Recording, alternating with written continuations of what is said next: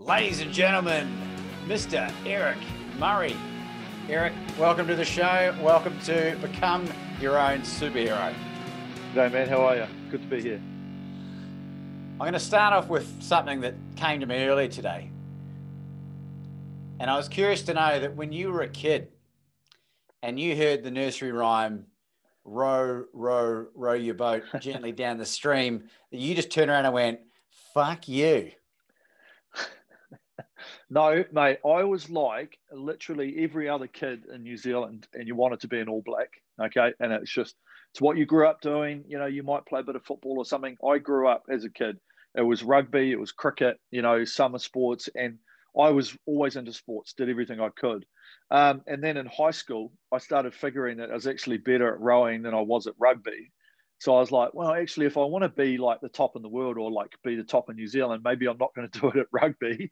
And the rowing sort of led me along that path. And that's basically how you get stuck into it. And then from there, it's just like a journey that you take a shit ton of paths on, and hopefully you get some rewards at the end of it.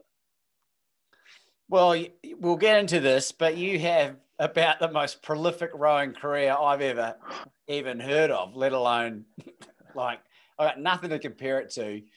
And I'm curious to know, what's more painful, in your opinion, giving birth or going flat out for 2 kilometres with a mate? No, it's got shit. No, it's got to be the rowing. No, it's definitely giving birth. I'm not going to go there. It's a really hard thing to describe, eh? And when you try and talk to people about like, and the best way to describe it is you get people that go to the gym and they jump on the rowing machine. And of course, a lot of people are like, oh, that bloody machine, yeah, it's so bloody hard. And you go, well, imagine doing that at this speed for this time. And people are just like, oh, holy shit, okay. And that's the level of what you've got to go to. And of course, it almost begs belief, because you have to train to that point and put you in that position every single day. And a lot of people don't realize that rowing for us, even though we won a whole lot of stuff, but every day in training, we were just trying to fail. Like we were trying to lose. We were trying to go out too hard. We were trying to like hold numbers that we couldn't hold, or try and keep up with a crew that was way faster than us. And we tried to do that every single day and put the pain on you every single day, so that when I get to the Olympics, which I sort of hate saying, is the Olympic race wouldn't have even been in the top 10 of our hardest physical races that we've ever had to do. And it should be. It should be your hardest pinnacle. This is it. This is the World Cup rugby final. Everything relies on this one race you've got to do. And it's going to be the hardest thing you ever do in your life. We got to it and we were like, hey, we won the gold. I could have probably gone and done another race, you know, and that's what we did through all of the different people in our career to get us to that point. So that training was basically harder than competition. And that's where all our pain came every single day. So going right back to your question, at a one-off, mate, childbirth. Because you're a dad? Yep.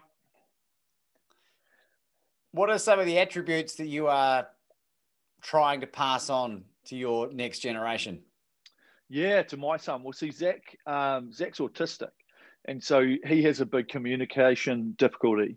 So luckily enough, in everything that I've done, I'm actually patron for Autism New Zealand. So I get to really help out and try and make a difference. So with awesome. So the positions that you get put in, because of what we've done, and we've won Olympic gold medals of the country, and it's historic and all the other bits and pieces, is where I was talking before to those kids. You're always giving back and you're always doing something. So for me, Zach being autistic and finding out ways for better treatment, to better education, all this sort of stuff, you go right at the forefront of it. And I'm just lucky enough that I've got what I've done to be able to help that. So at the moment, we just are out there with him every day, just doing all his education, doing everything to make sure that he has the best pathway in life. And so, yeah, it's really enjoyable. It's awesome to hear, Eric. And what's been one of the greatest lessons that you've had to learn about having an autistic son? Not that you want to label him with anything, but you know what I mean? Yeah. It's just a way different way of thinking. And it's really amazing, because some of the top people in the world, some of the brightest scientists, You know, some of the best businessmen around all have attributes of autism because of either the singular focus, they just don't like other people, they just are really, really bright. You know, take Einstein's and all that sort of stuff. They're the ones that actually can change the world. And so it's really nice to just be able to make sure that you're doing all the education stuff properly, and giving them the best, because some things you see are just like, wow, this is amazing. And the whole idea is just to be able to nourish it and get them to understand what society thinks we need to understand. Yeah, well, it's a really great initiative. And I still play cricket over here, Eric, for Melbourne University. And the president of the club, his wife works with autistic children. And we've been lucky enough and blessed to have some of these amazing scorers they're on the spectrum in some way, shape or form. They have the most beautiful handwriting, the most amazing attention to detail you ever. Like, you can have that job, because I get caught up like the squirrel, the dog chasing the squirrel, the stuff, and they just nail it. And like, you just know it's 100% accurate, So I really love that. Yeah, no, that's awesome. I just want to explore a bit more of what you were talking about earlier with regards to this learning to fail, because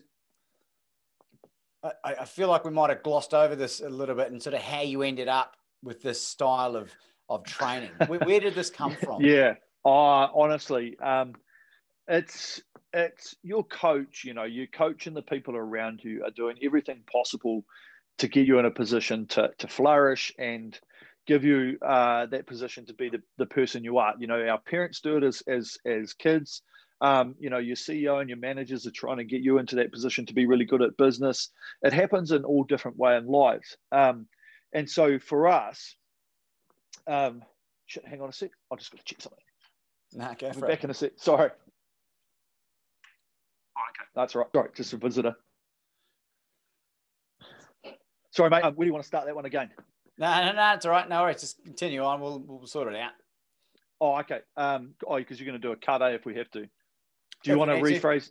Do you want to rephrase the question and just say, like, where did we get it from? Yeah. It was more around. I'll just pay attention to the time. Hang on. So 19. So what I wanted to explore a little bit more, which I feel like we might have just glossed over it a little bit, Eric, was how you got to develop this technique of like failing. Where did this come from? Okay, so the ability to fail really came from our coach. And so Dick was our coach, and he's a little bit underrated, I think, a little bit, just because he was never in the limelight and that sort of stuff. And it's not like the rugby coaches like Steve and bits and pieces. He was the one that really just, he's won, if you look at his credentials and the gold medals that he's won, when you buy into his program, and so for us, for Hamish and I, we were coming out of the four, and Dick's there going, hey, I want to coach you guys in the pair, your chance and your probability of actually winning goes up. And that's what all these top coaches are. You're like, your rugby team gets a coach, you're like, shit, we could win the NRL this year, or we could win the Super Rugby, because they're so good at what they do. So we bought into what Dick was going to tell us to do, and it was horrendous. It was like you were doing Ks that you didn't think you could possibly handle, and then he's putting you up against like a boat that's faster, and he's like on your tail going, keep up, keep up, keep up. And so we're just basically trying to push ourselves to the absolute limit every single day. And we were failing. So we'd try and keep up with a woman's quad that was faster than us in training, like quite significantly, or the men's double. And we're trying to keep up with them.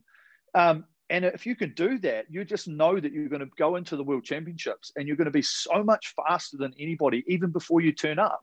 And that was the biggest thing that we did, is by putting yourself under the pressure all the time, it really leads you on to what makes people successful, is knowing what they can achieve before they go into something. So all the top athletes around the world, and it's definitely Olympic stuff, you pretty much know how you're going to go before you arrive. Valerie will know that she's probably going to get top 2 because she's won all these competitions before, all this sort of stuff.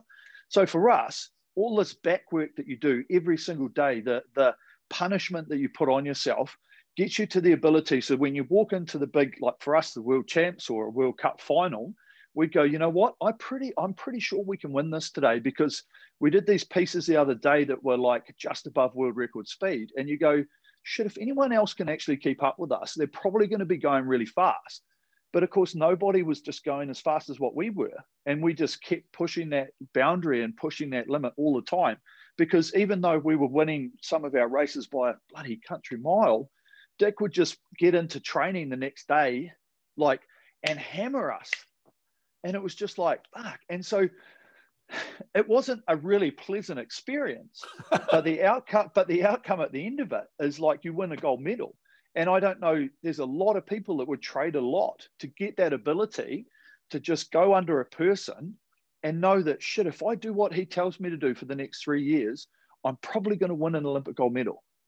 You know, because that was the history. You had Rob winning, you had the twins win twice, you had Mahe getting bronze, then you got me and Mahe, you know, so us and Mahe and the like women that have come through afterwards, and you go, holy shit, like this guy can take something and just turn it into it as long as you do what you're told to do. Very old school method of teaching, right? But the fact was that is what has won so many rowing gold medals, is because of just that ability to just push people to as hard as they think they can do it. And that is what happened to us.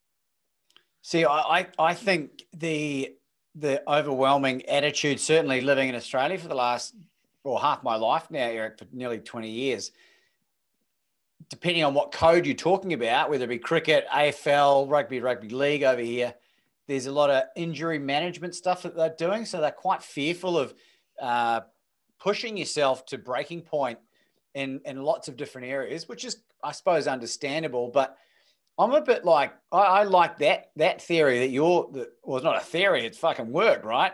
But it's as an ultra runner, which I've only started doing in the last 2 years, I did an IT band injury on my first run at halfway in a 100K run.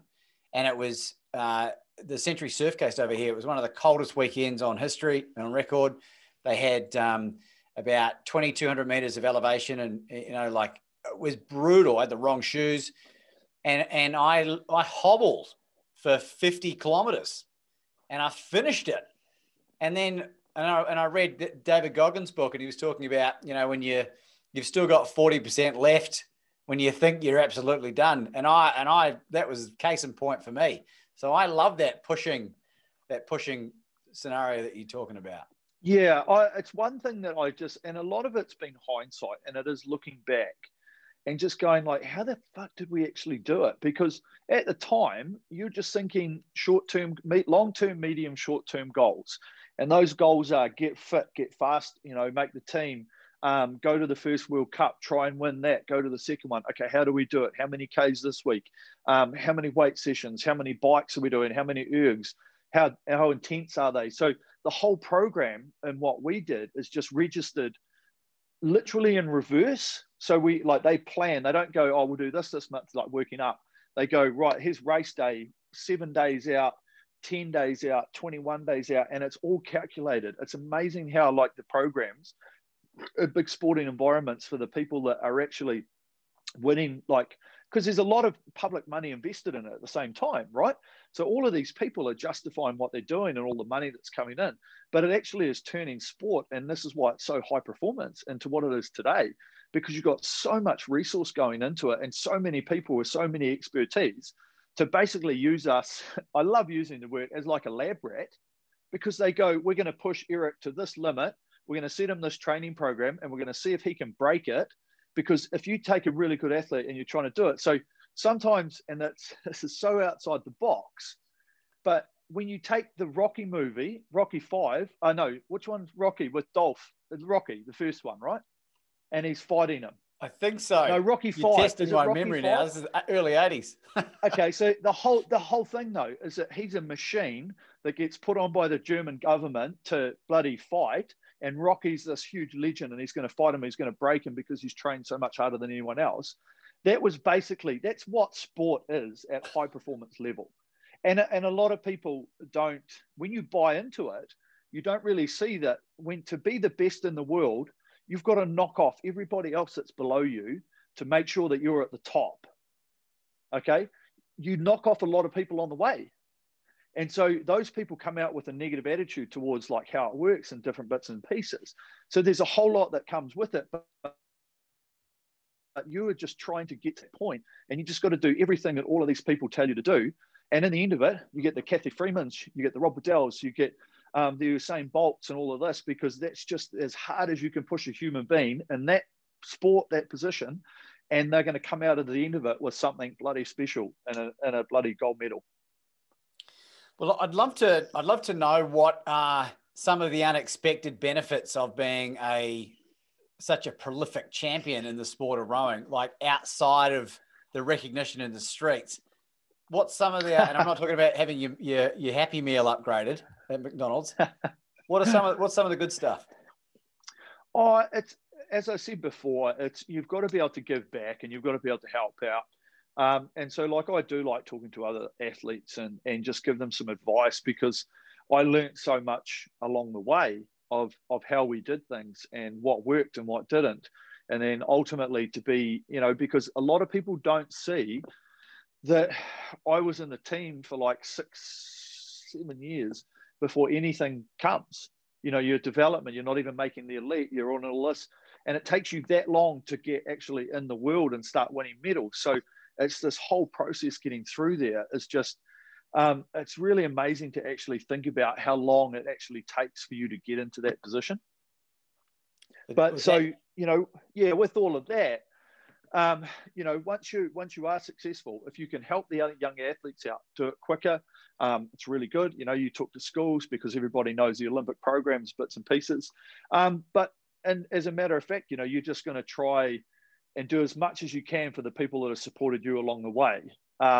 And you have done something pretty special, and people know who you are. They know what you've done. And so if you can use it for different events, different fundraising things, as I say, I work with a couple of charities, some trusts.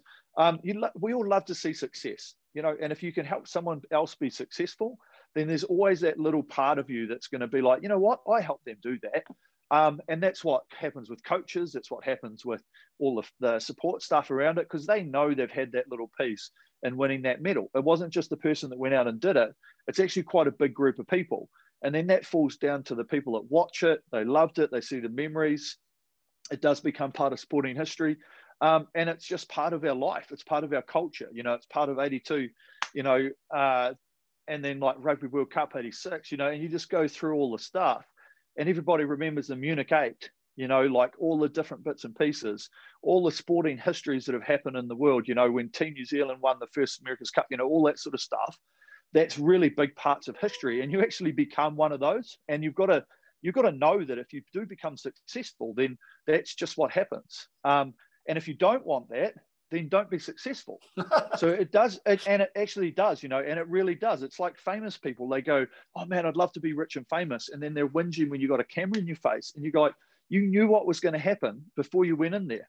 If you become the All Black captain, everyone's going to want to talk to you. If you don't want that to happen, don't be the All Black captain.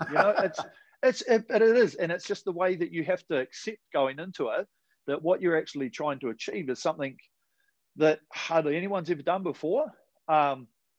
Very few people get the opportunity at, but there's a lot of people that would love to see it happen. And that's what that's what I feel really privileged about at the same time. Well, I want to explore the genesis, because behind some of these extraordinary athletes and coaches that I've been so privileged to have on the show, we had Sir Steve Hansen came on. We had Justin Langer, who's the current Australian cricket coach, and Ryan Harris, the Australian fast bowler, Chris Rogers, all have experienced, certain amazing stuff in their life. We had Gavin Larson come on as well, which was a real thrill, to try and balance it out. But what about, where did you get this drive? Like, what was childhood like for you, and where did you get this from? Oh, I don't know. I was just a kid that, when you grow up in the late 80s, early 90s, it was just sport, mum and dad, dad probably, he might have still played rugby when I was first born, it's what they did. And it was just part of the sport. And then ultimately, from that, I was just always, as a kid, just playing sport, just was fully energetic. We lived in Bombay, and my parents said I was always on my bike, and I was just every afternoon There was no sit down, watch TV. It was like, right, go get on your bike and ride around and just like, and do stuff, make some jumps and go outside. And then basically, I think from all of that, I just love the competition of it. And then, as you say, you just walk through the process of just growing up, still continuing to play, and then just actually wanting to be the best at it. And that's really just where the drive comes from, is just trying to be the best all the time. And that's where it starts. It seems like an accidental blessing, I think, Eric, because a lot of people, this is a question I ask a lot of my guests, and not like it usually comes from a pivotal moment, like an inspirational parent or a mentor. We had Pat Scammell on, who's an Australian middle distance runner. He never won a medal at the Olympics, but he set the record in Australia, at least, for the most amount of sub 4-minute miles. It's like 18 of them. I don't know if you've ever tried to run that fast, but it's pretty brutal. I know you've rode that fast. Yeah, which crazy. Is unbelievable. And so it's really interesting. And maybe it's just a case where you just grew up in the right place at the right time. Yeah, and the one thing with rowing in New Zealand as well is it was there. There was a lot of people sort of still doing it, and there was a community of people that did it. And you just had to get someone in the club, because that was, the old sporting club. They used to be really big. They used to have a lot of people. And then, of course, it just started wienering down. And then all of a sudden, someone at the school will just like ignite the club. And then all of a sudden, there's just people like inviting you to come and do it, and you just try it, and then you just go from there. So I was trying to be good at rugby at school, and I was trying to be in the first, cricket team. And so as a kid, you're trying to make all of these teams, and you just keep trying to be the best. And then you find a sport that you're actually really good at, and you're still trying to be the best all the time. So, it took us a couple of years, but when you actually start winning races, you go, man, this is actually really good, because this is what I've been doing all the work for. And you win the races, and it's a buzz. It's a real massive buzz. And then you go, shit, I want to do that again, and I want to go faster, and maybe I could do that on a national level. And then you commit yourself to try and be in a team that's going to win the national champs, and then now you're a national champion, and so you're the best in the country, and so it just keeps steamrolling into this ability for always that betterment to try and be get more accolades, to win more, to get to the absolute top that you can, because everybody's trying to do it. Usain Bolt is trying to run the fastest time in the world, and all the other guys are trying to do it. Every other runner, every other swimmer. You get to a point where you're like, am I just going to stop at winning it? Or am I actually going to leave my mark? And when we leave the sport, people are going to remember what we did. But you only get to that point because you just keep ticking all the boxes. You go, okay, we've won this race. We've won the world champs. Cool. We've won the Olympics. Cool. What else can we do? And so you start ticking more boxes, but getting up every day and punishing yourself doesn't start looking very attractive when you're like, oh, I'm just going to fucking go do what I did last year. Even though it's amazing to win the world championships, don't take me that. But what are you searching for? Like, just to tick up some more numbers? Or should you, like, you've won everything you possibly can. What do you want to do from here? So when we were competing, the fact that we actually had this unbeaten streak that was sort of following us for our first 4 years and then carried on and became like the longest running one, I think, in 2013, all of a sudden you're thinking, man, imagine if we could win for another 3 years. Holy shit. And so all of a sudden, your motivation becomes, we're going to do this cycle, because nobody's ever done 2 Olympic cycles unbeaten. Nobody's, and very many people can win 1 Olympics and go back the following Olympics and do it. So all of these motivating factors just came in, and it just drove us every single day to be the better person you can. And it does. I found it kept growing. It wasn't one pivotal point that actually said to me, man, I just want to be like that guy.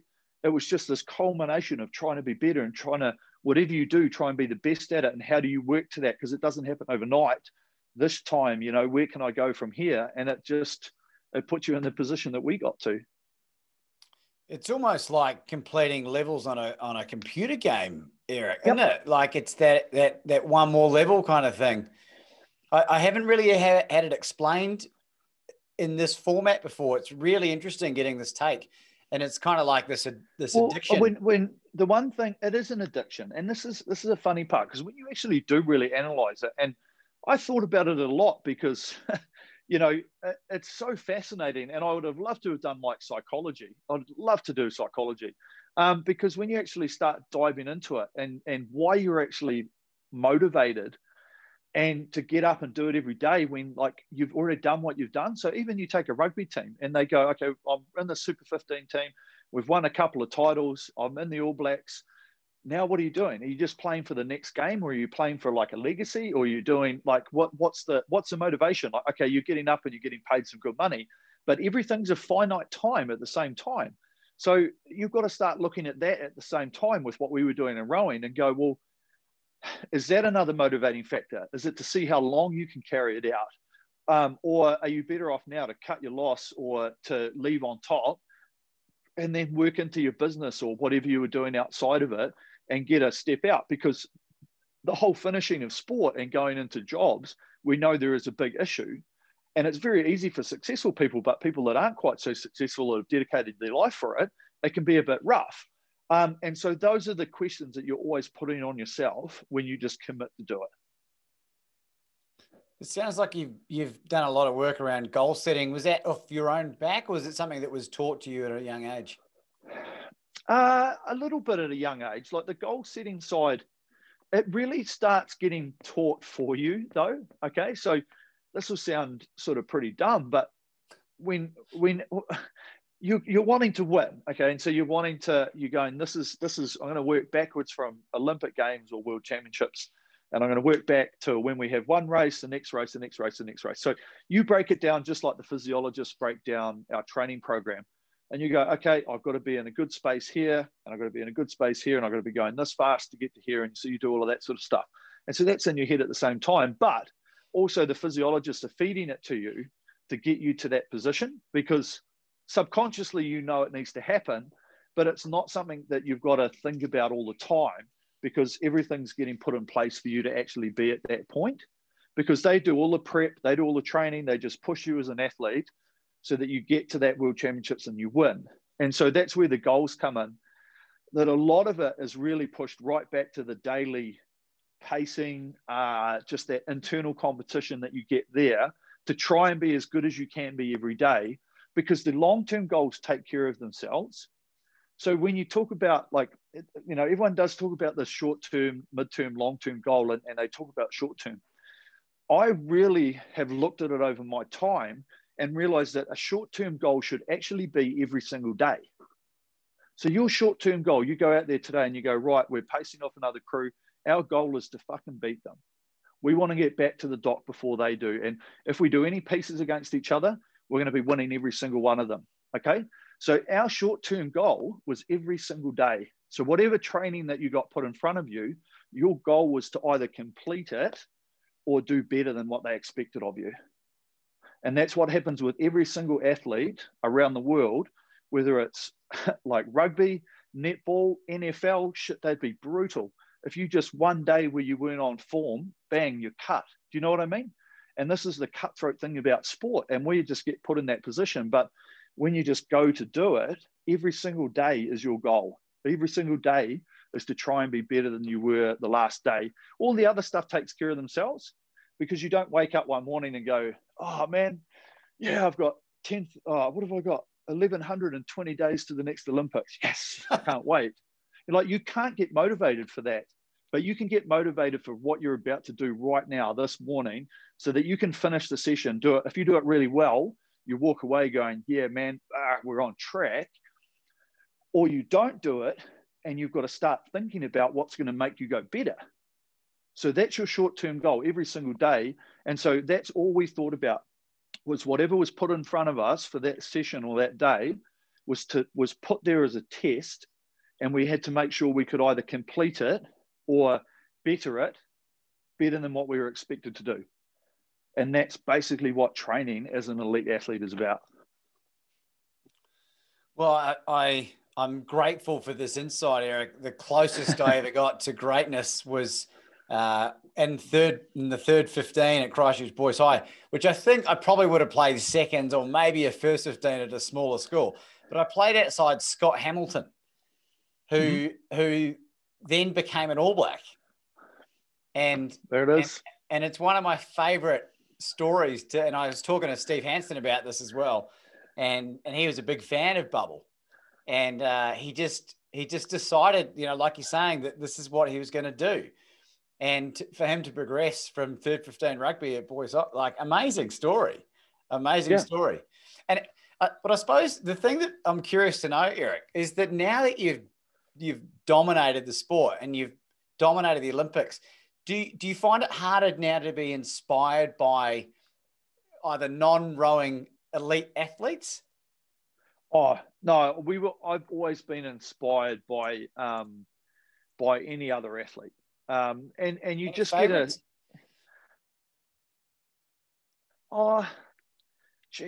To be honest, no, not really, because I like anyone at the top of their game. You see them on TV and you watch what they're doing and you're like, man, they're doing so well. They're excellent at what they do, their job, right? To be the best sports person they can be. And I know the effort that I put in to be the best at the Olympics and rowing in the men's pair. Now, in their sport, they have a number that's like astronomically more than what we had in rowing. So, of course, for them to be like, for us to make, if you do it in percentages, you work out the percentage to be an Olympic rower, and it's not huge because there's only a few million rowers around the world, and then there's only a few thousand in New Zealand, what you do all the numbers.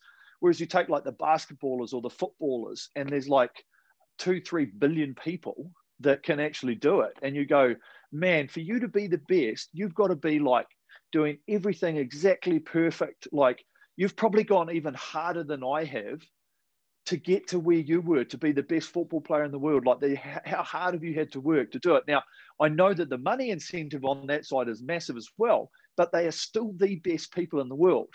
And this is why when you get into sport, and like somebody that we used to watch on, and like I'm sure every sports person probably has mentioned it at some stage, is the whole Lance Armstrong thing. Like I've watched the documentaries and stuff like that, and I'm just like, damn it, like we all, because at the time you were just like, man, this guy's a beast. Nah, there's no way he's on drugs. There's all this. And we were athletes like going to the Olympics, and you're watching, early 2000s and stuff, racing the Tour de France, the biggest sporting event in the world, and you're just like, far out, this guy's amazing. And then, of course, okay, bubble gets burst, but he was still the best athlete in a doped up sport. Do you know what I mean? But to be the best cyclist in the world is unbelievably hard. It is the most, it is so brutal to get to be that person that can win the Tour de France. You've got to be the best in the team. You've got to be the best in like thousands and thousands of riders around the world that try and make it to the top. But it's their sport. They're trying to do it. They're trying to be the best in the world. And they just give their whole lives to it. And they just knuckle down and do exactly what they have to be the best in the world. Which is why I think it would be better if none of them were on drugs. Like, like it would even itself out. And it's because I must admit, Eric, I was never a big fan of Lance Armstrong. Like, I remember the hoo-ha, but then I remember when the drugs came out and I was like, that motherfucker. Like, because I'm a clean athlete. Yeah. And not that I'm competing with any, but like for my own, moral fiber. Yeah, I think Hamish took it hard, because he's such a cyclist fan. He was always in like cycling hard. But it would also be interesting to hear from like a passionate cycling person's point of view about when the bubble burst, and how they felt, because they would have been like, man, I ride every Sunday and I race in these races, and then literally the best person in the world has just turned out to be a fraud. And you're like, fuck, that makes our sport look like shit. You know what I mean? And so I'd be interested to see the passionate person that was in the how they actually felt about it. Well, I'm not sure how they received in New Zealand, Eric, but like in Australia, cyclists, particularly in Melbourne, are disliked. I personally, I have done some cycling, so I have no issue with them, but like car drivers fucking hate them. Like, see, your sport was shit. And your mate Lance was a cheating motherfucker. Yeah, man, crazy. I'd love to know, Eric, if you've ever had any really shitty moments in your life when you're going to hand it all in or just shit got too big? Surely it happened. Okay. Hold that thought. I'm just going to take a leak and then I'll be back. Is that right? Yeah. Yeah. Mate, there it is. All good. No worries. No. Yeah, there we go. So, I'd love to know, Eric, what about your rock bottom? Have you had one? Nah, so only a couple. The rock bottoms really are only like when you're in the train, like when you don't get to where you feel like you should be good enough, you just start to think, shit, am I actually going to be able to get there? So we had a couple of, like 2006, we won a World Cup medal. And so we were like, okay, actually we're not going too bad. And then we had the screwed up semi-final where we didn't even, the problem is we thought we were good enough to be in the final and we were too busy thinking about what's going to happen in the final, you know? So we were good enough to be there, but then we got this really hard semi-final race and we missed out on the final. And it was this stupid dead heat and we had to re-race the race. And so you finish it and you go, man, I've done all this training for the last few years and I've gone from getting like 5th at the Olympics, then 5th at the World Champs, and now you're getting like 9th, and you go, is this really worth it? You know, and the funding's like not basically keeping you above water and all this other bits and pieces. So it starts getting really difficult on how you're going to be able to continue doing it. And so that was probably one of the ones. I knew that I changed some things when we came back. I didn't like how the program was running. And there was a group of us just went back with a bit more renewed energy to train slightly differently. And then we got back into the team, won the World Champs. And then in 2008, we went on to the Olympics and we got 4th in our semi-final. We're in the final. So you've worked all these 4 years and you're just sitting there on the finish line going, fuck. Like, and you're just emotional wreck. You're just like, this sucks balls. And then you've got to go out and race a B final the next day for ranking. And you're just like, oh my God. And so that's really hard. That 24 hours is fucking brutal in your mind. Because like all you want to do is go buy the box of beers, get on the, you know, like just drown your sorrows because you've just worked for this 4-year period and it's all gone. Like there's no possibility of you getting it. And you're just like, man, all the shit I've done, living on your bones, your ass, doing all this stuff to get to that point. And you go, I'm out, you know, like literally, I can't keep doing it, you know, because you just can't keep doing it. And so there's only so far that like your partners and stuff can take where you're the one doing all your shit and their money is basically paying you to do your sport. And so it's a really, really tough place to be. And so, of course, you're not just pulling the pin for yourself. You could be pulling the pin because you're married or you've got kids and all this sort of stuff. But there does come that point in time. But the opportunity, I took time and I stepped away and I evaluated all the stuff. And I was ready to just go, you know what, I just want to have a break. It might be a year. I don't think I've finished, but whatever. And then it was literally Hamish coming to me like just after Christmas going, you want to have a nudge at the pier? And I went, fuck, what an amazing opportunity. And so then your whole plans change again. And it was like, right, I'm right into this world again, getting knuckled down. And you're basically, because what you don't realize is that you're not just signing up for the next 9 months of training, you're signing up for 4 years. You don't just sign up to go to the next World Champs. When you go into it, you go, I'm on a 4-year mission, and this is what's going to happen in this 4 years. My life's going to be here. I'm going to be training 6 days a week. I'm going to be going overseas this time and this time. Everyone else works around me, and I'm just going to try and get to that point. And so it's just trying to pick yourself up out of those. I was just lucky that I had, because like if Hamish and I never had got on the pair together, you know, it was just an opportunity that at the time was just phenomenal to get hold of. And we knew we were both good at what we were doing.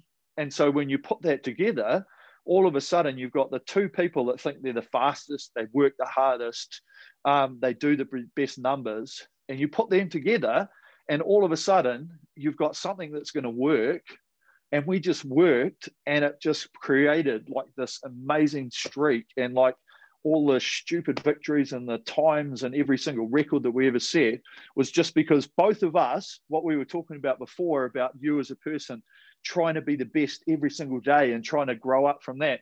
You get two people that collide like this in a partnership, bang. And it's it. You know, you just get this phenomenal group of people. And that was what Hamish and I were. And we just did something that was like far beyond words. And are you two best mates as a result of this? So you could do this in 2 questions, okay? And I'll do them for you. Did you guys ever have an argument? Okay. Now, people, so you got to remember, we lived together. When we went overseas, there was no hotels, you know, galore, and everyone's got their own suite and shit. We were in single, like, rooms, tiny room, beds slightly apart, living together in a training camp environment for 3 months, okay?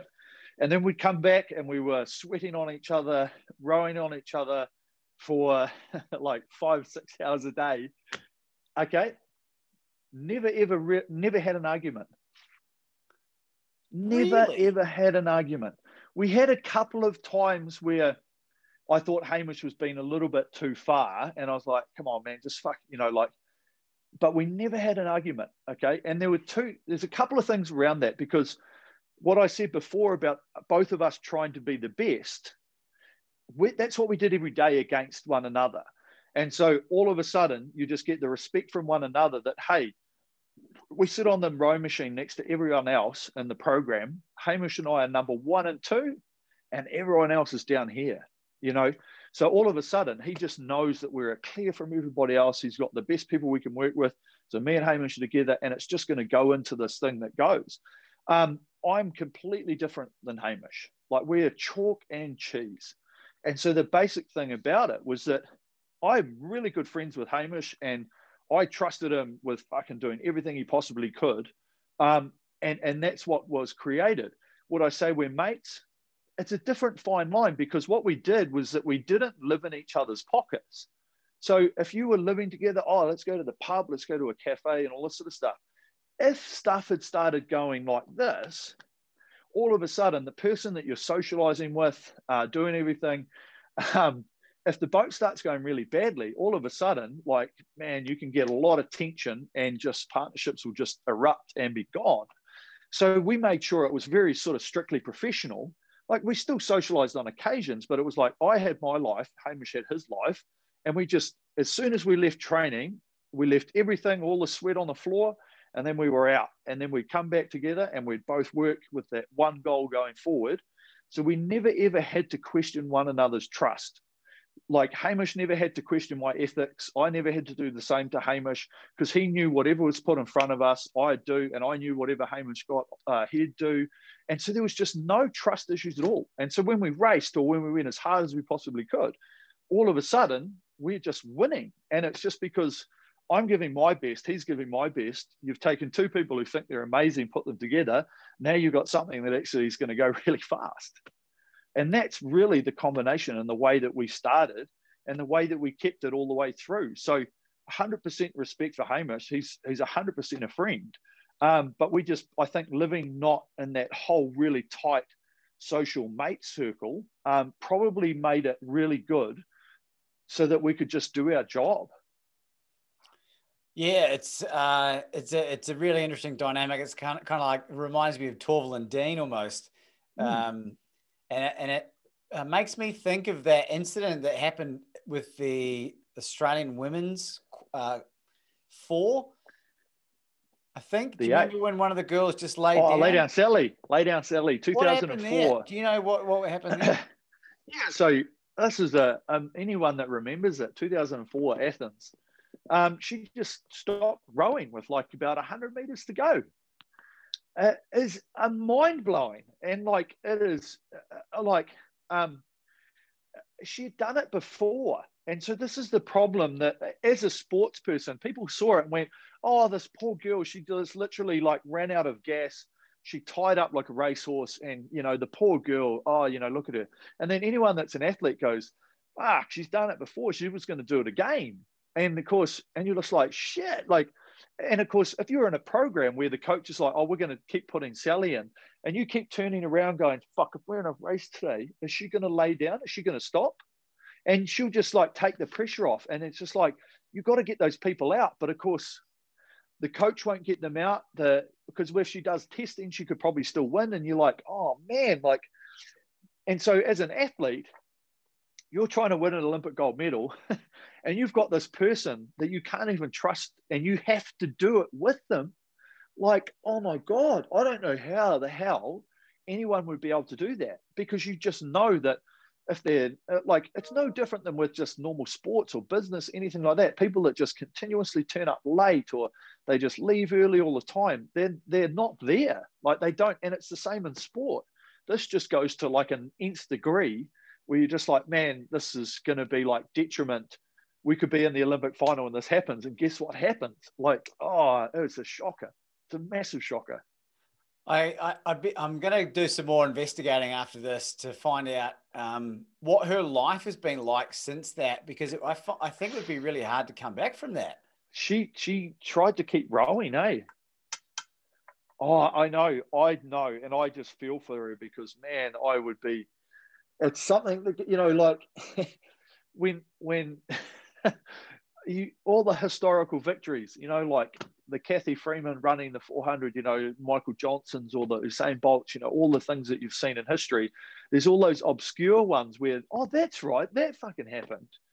And of course, you're forever etched. It's like, what's the guy, is it Stephen someone? The Bradbury. guy in the ice skating. Stephen Bradbury, yeah. He is remembered for that race.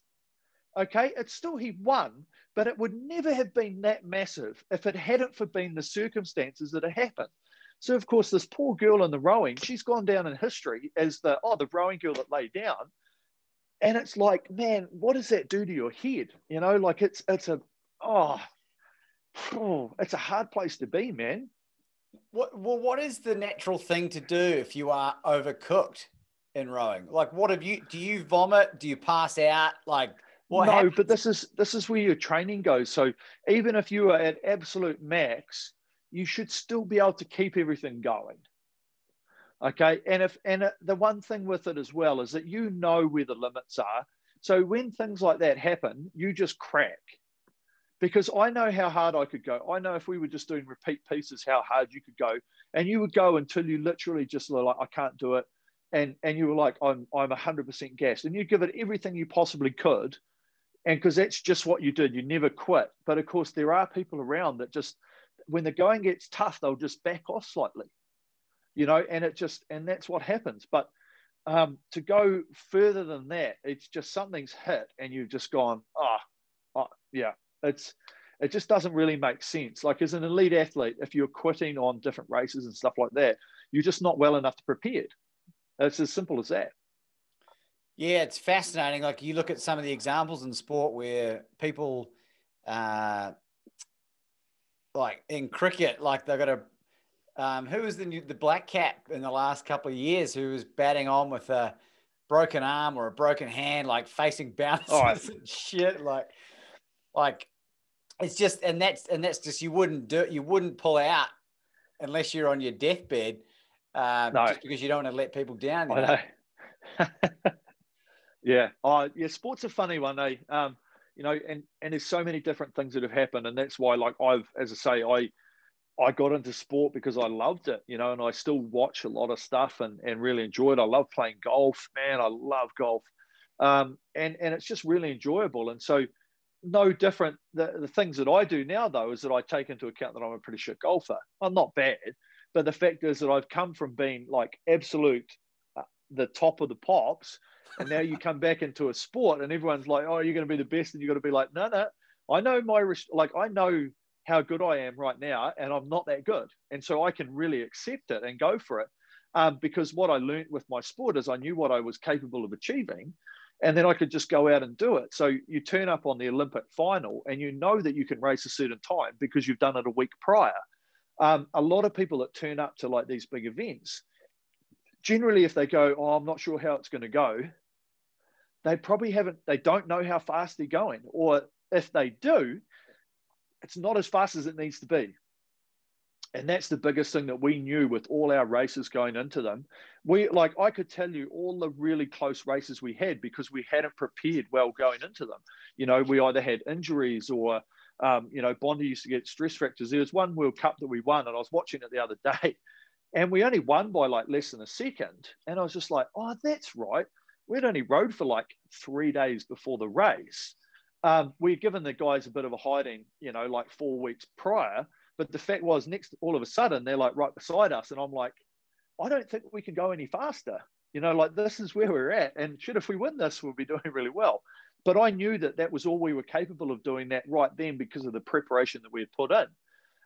And that's basically just the way that sport works. And if you can do that properly, no matter what sport you're doing, you're always going to probably be the people that win. Do you use the same philosophy for life in general, Eric? Yeah, absolutely. Absolutely. Because as long as you're in the position that you want to be or working towards what you're trying to do, you've got the vision and you've got to where you want to go. And if you start doing goal settings, I find that I'm probably doing more now than I was doing in terms of rowing. So, now I'm just like, I've renovated a property in town as well as like doing all my business stuff and everything else. And I'm like, I really enjoy that. Like maybe I'll do another one, and so that sort of becomes your hobby and you start looking at that. And then you're like, man, I'd love to do this. And I'm doing stuff with Zach. So I'm like, okay, well, what are you going to do with him? So your life starts revolving around that rather than revolving around like what you used to do with the sport. But you use the same philosophies moving forward to just put everything into everything you're doing and always have the great outlook on if you take that path and that's where you dive into, no matter what it is in life, if you dive into that, you just have to accept the outcome. And if it works for you, it does. If it doesn't, it doesn't.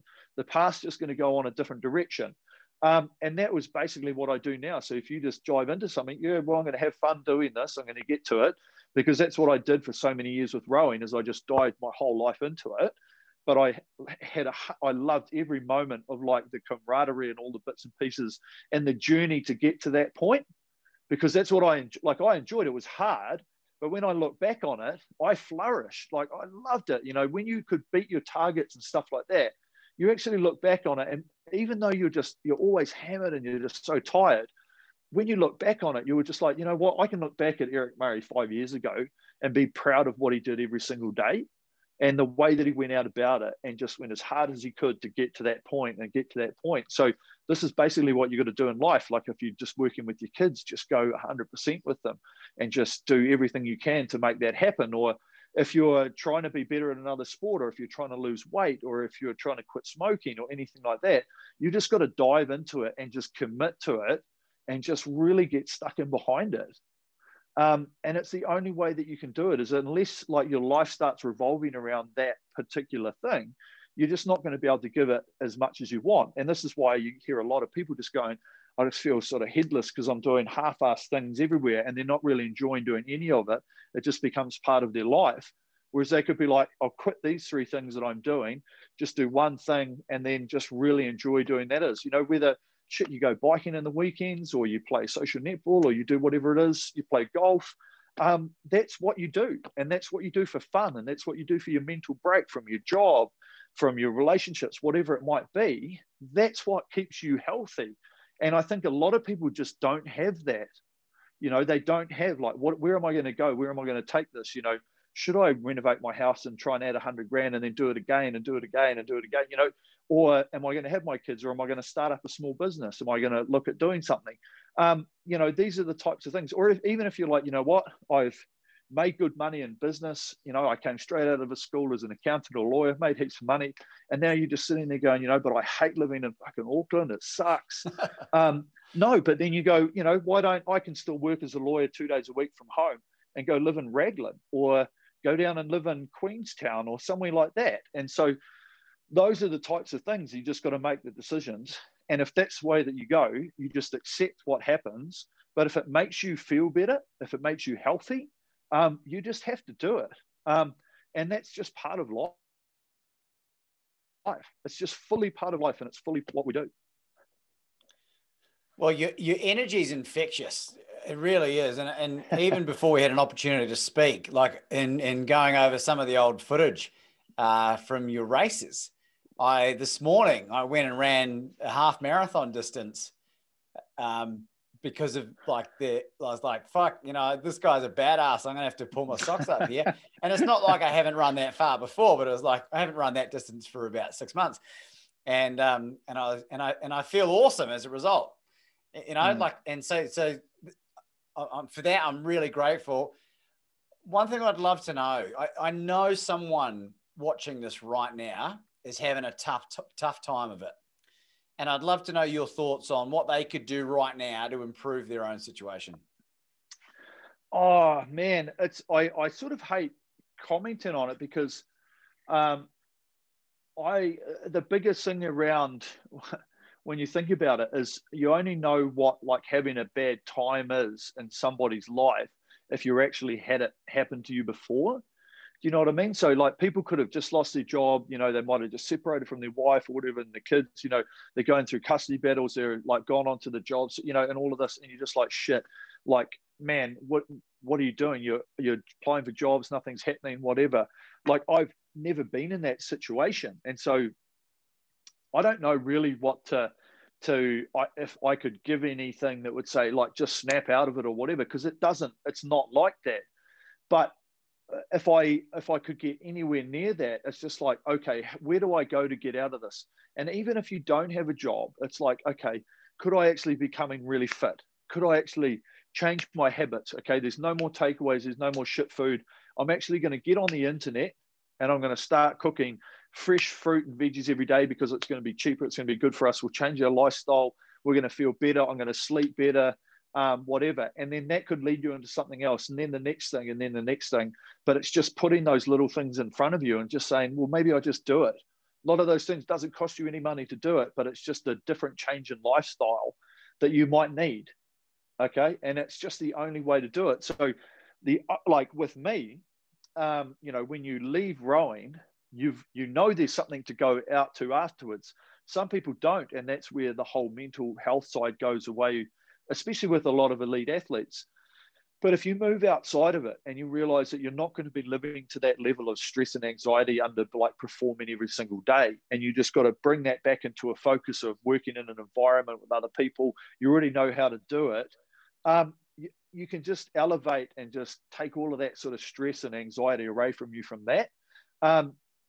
And that's the thing you just got to work towards, is going, it's not a huge change, just little things in my life that might make it actually better, and ultimately can make you happier, because you can't do huge changes in one go. You just got to keep working on little things to just see where you can get out of it. But you just got to keep working on it. And it's like, as I say, the pathway that it's going to take you, it could be quite short, it could be long. You just have to accept that it could be a 3 or 4 year journey out of it, no different than the Olympics. It's a 4-year journey. You don't get there. You can't just turn up a couple of months before and go, hey, I'd love to win the Olympics now. I know that getting in hard times is quite negative, but that's the thing with the Olympics, even sporting stuff, it is really negative on people. And you just have to turn what you were doing into another direction and just move that way. Yeah, I think I'd be careful not to diminish your own experiences, Eric. I understand where you're coming from. I think there's a lot of really sage advice in there. And I think, if someone asked me a similar question, it would be to avoid taking a victim mentality to anything. Just little things that because of this amazing bubble that you've been in, you probably this is a no-brainer for you. You know what I mean? Like, absolutely, I wouldn't be a victim. I'd take ownership of what's happened. And I think that's the kind of stuff that a lot of people are really struggling with. They feel like the world's against them from a lot of the stuff that I've seen. And I used to be like that before I got my shit sorted, until I took ownership for what had happened to me and used it as my fuel and my superpower. So it's sort of two different angles we're coming from here, but we end up in the same place, I think, which is really great. And again, like you just, the energy that you bring is infectious. And I think it'll have an impact on people watching this, whatever your trial or tribulation that you're going through. Yeah, no, and it is. You know, you only ever wish the best for people.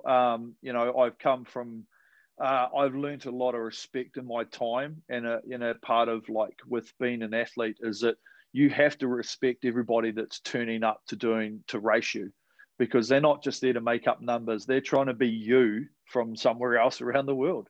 They're trying to be the fastest in the world, and it's just someone on a different continent doing the same sport out of the 7 billion people floating around on this bloody piece of space rock and in the universe. It's me, you know, and you sort of go down into it and you're just like, you know, but it all fits in the big piece of puzzle, you know, and it's just a matter of putting your piece where it's going to be, and just taking that where you can. And so, yeah, I've always just tried to have a positive outlook on life. And if things haven't even gone my way, or you miss out on something, or you don't have enough money for this, or you lose your job for that, you just got to keep getting back up and just keep moving forward, and just keep looking into the long term, and know that things don't just happen overnight. They're just a progression, getting you further forward and seeing where it can take you. Did you have any moments with Zach where you were angry at the world for this autistic diagnosis?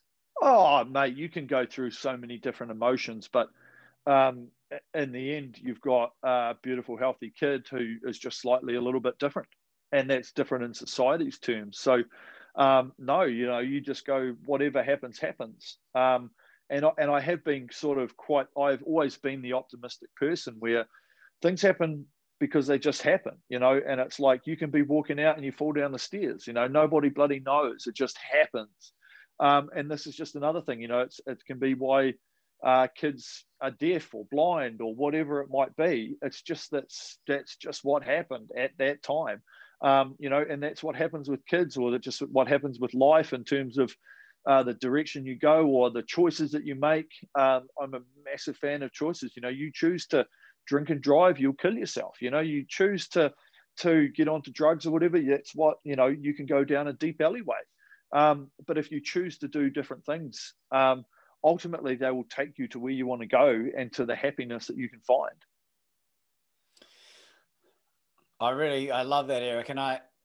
And I'm very respectful that you are a very busy man, so I won't hold you up much longer, but I'd love for you to share with us and our audience your favorite rowing story. Oh, mate. Okay. I've got a couple of okay. So probably the best rowing story is, it's probably the moment, and I do talk about it because it's actually a race, that I would say I lost my sportsmanship. Yeah, and I did, and I look back on it and I'm like, oh shit. And a lot of people talk about it, you know, and it keeps getting brought up every now and again. So we had the world champs here in Karapiro. So this is sort of a two-part story. We had the world champs here at Karapiro, and we raced. We were meant to win. We came down the racing track, and shit, we're behind. Shit, we're still behind at the 1,000. Man, we're 3/4 of a length down at the 500 to go. And Hamish told me afterwards, he goes, about 400 meters to go, which is just before I made the call to like, got to hit top speed. He was basically writing his obituary to the media in his head. He was like, man, what am I going to say to the media when they go, oh, you know, the British beat you today? And I was like, oh shit. So like this, I afterwards I was like, shit. But the fact was that we hit the line. We hit like 300 meters to go. We hit top speed and we won by like a foot. And it was the closest race we ever had in the whole time we ever raced the pair. And we nearly got it screwed up on our home water when we should have been like firing on all 100 cylinders. But these guys came with their A game and nearly like took us off of their head. It was an amazing thing to happen. So that's one of my most memorable. So if you talk about stories, that's probably my memorable moment. But the other one was after that race, the first time we met the British again, and you're talking the top two guys in the British program, the ones getting all the money, the top in the testing, everything. And Great Britain is like #1 in the world for rowing. And we keep beating them. And so we turn up to this Lucerne regatta, and the media just comes at you going, oh, yeah, the British are going to beat you. They've been going so fast. Their training times are better than ever. And you're just like, man, this is motivating me to like destroy them. And so basically the commentator was coming up to us going, oh, Penani's going, and I said, I'm going to fucking smash them. Like, it was like that. And so we raced the race. We came out in front, and I watched the race afterwards on commentary, and I still watch it now. And the commentator's like, you know, I'm pretty sure the British are going to lead, and it's going to be really close, you know, like this. And then he said they'll lead by the 500, and we were like 3/4 of a length in front of them by the 500. He goes, this is not how the British should be racing, you know, and he was giving it all. So we raced, and we just kept the hammer down as hard as we could all the way to the line. We went through the line, and we were about 7.5 seconds, like the biggest victory we've ever put over these guys. So we crossed the finish line, and I pulled out the imaginary binoculars like this, going like, where are you? And of course, and so people, there's photos everywhere of me just doing this on every rowing forum around the world, just like Murray giving the binoculars. And it was like, oh shit. Like, it was so funny because of what I did, but I felt so bad about it afterwards. And of course, when the commentator like is doing it, and we watch the rowing like a couple of days later, there he goes, oh, there's Murray, all the talk that all the media's been giving you. So he knew exactly what I was doing, but it's just like it's a funny story, but I just always look back on it going, man, your sportsmanship was right on the line there, buddy. Even though it was tongue in cheek, it was still like quite arrogant, and it was just something that we never were. But yeah, mate, apart from that, there's not too many like gruesome party out stories, because we never actually went out and did too much or overseas, eh? Yeah. Oh, I love that. I would say, given what's gone on in world sport over the last few years, I would say that's pretty vanilla and very acceptable in my humble opinion. You certainly didn't have any sandpaper in your pocket. Yeah, there we go. There you go. And what's next for Eric Murray? What's happening in your world right now in your 5-year plan? Oh, mate, 5-year plan. Going to finish the renovation on my place. That's been keeping me busy. I work business development with Concept 2. So we've been going crazy with like COVID and everything. And then on the side of that, I work with an app development company called Sensei. And so we work on like a coaching program that you can use on your rowing machine. And then I'm patron for Autism New Zealand. And then I've still been working a little bit with like the ANZ on their Olympic sponsorship and bits and pieces. Then I've got my boy. And so always doing stuff with him, school, bits and pieces, trying to play a bit of golf. So yeah, everything's actually just there in terms of where I want to be with my place. Bloody enjoying renovating, love it. I did 6 months worth of renovations and 6 months worth of renovations in 4 weeks over lockdown level 4 here, eh? While everybody went to the supermarkets to buy like loo paper, I went straight to Mitre 10 and just bought up like thousands of dollars worth of timber and all the paint I could carry, just literally because I knew that we were going to be doing nothing. And then of course, everybody's seen it at home going, I've got nothing to do. And we're coming into like our late summer, autumn. And everyone's just like, shit, I should have bought some paint, should have done something with the inside of the house. And so they're sitting around with their kids like going stir crazy because they're not allowed to go anywhere.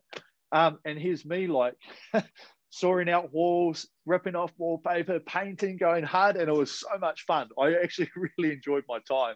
So that's going to be a bit going forward. And yeah, just general life, man, just doing the best you can. Well, this has been a real pleasant surprise, Eric. I didn't know a lot about you before I was introduced by a couple of people, and I am incredibly motivated by your energy and your optimistic nature, your enthusiasm for life, and your just go at it. I really fucking love it, and I'm going to go run some more tomorrow morning. Mate, do it. And just wanted to thank you for your time today. Ladies and gentlemen, Eric Murray.